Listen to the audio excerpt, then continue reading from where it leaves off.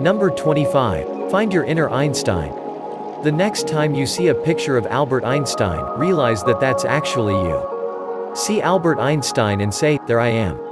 Every human has the capacity for some form of genius. You don't have to be good with math or physics to experience genius level in your thinking.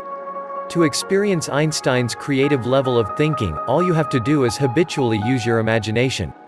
This is a difficult recommendation for adults to follow, because adults have become accustomed to using their imaginations for only one thing, worrying.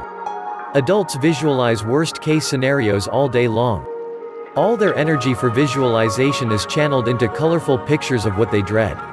What they don't comprehend is that worry is a misuse of the imagination. The human imagination was designed for better things. People who use their imaginations to create would often achieve things that worriers never dream of achieving, even if the worriers possess much higher IQs. People who habitually access their imaginations are often hailed by their colleagues as geniuses, as if genius was a genetic characteristic. They would be better understood as people who are practiced at accessing their genius. Recognition of the power of this genius in all of us prompted Napoleon to say, "Imagination rules the world." As a child, you instinctively used your imagination as it was intended.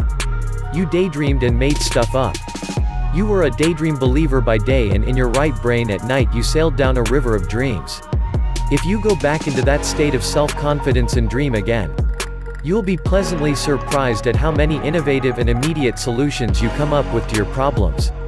Einstein used to say, "Imagination is more important than knowledge." When I first heard he'd said that, I didn't know what he meant.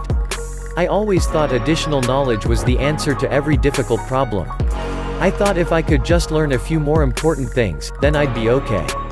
What I didn't realize was that the very thing I needed to learn was not knowledge, but skill. What I needed to learn was the skill of proactively using my imagination. And once I'd learned that skill, the first task was to begin imagining the vision of who I wanted to be. Songwriter Fred Knipe once wrote a song about this. It was for the soundtrack of a video produced for teenagers about how to visualize themselves succeeding at what they wanted to do. That's you, in your wildest dreams, doing the wildest things no one else can do. If you just love and keep those dreams, the wildest dreams, you'll make yourself come true. To make ourselves come true, we need to develop the strength to dream. Dreaming, in its proactive sense, is strong work. It's the design stage of creating the future. It takes confidence and it takes courage. But the greatest thing about active dreaming is not in the eventual reaching of the goal, the greatest thing is what it does to the dreamer. Forget the literal attainment of your dream for now. Focus on just going for it. By simply going for the dream, you make yourself come true.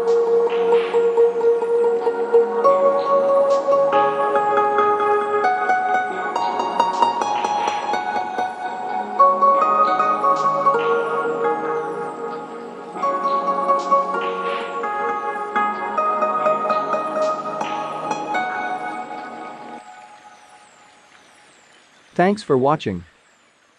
Are you visiting our channel for the first time? Then click subscribe and hit that thumbs up below the video. Join us for more videos like this.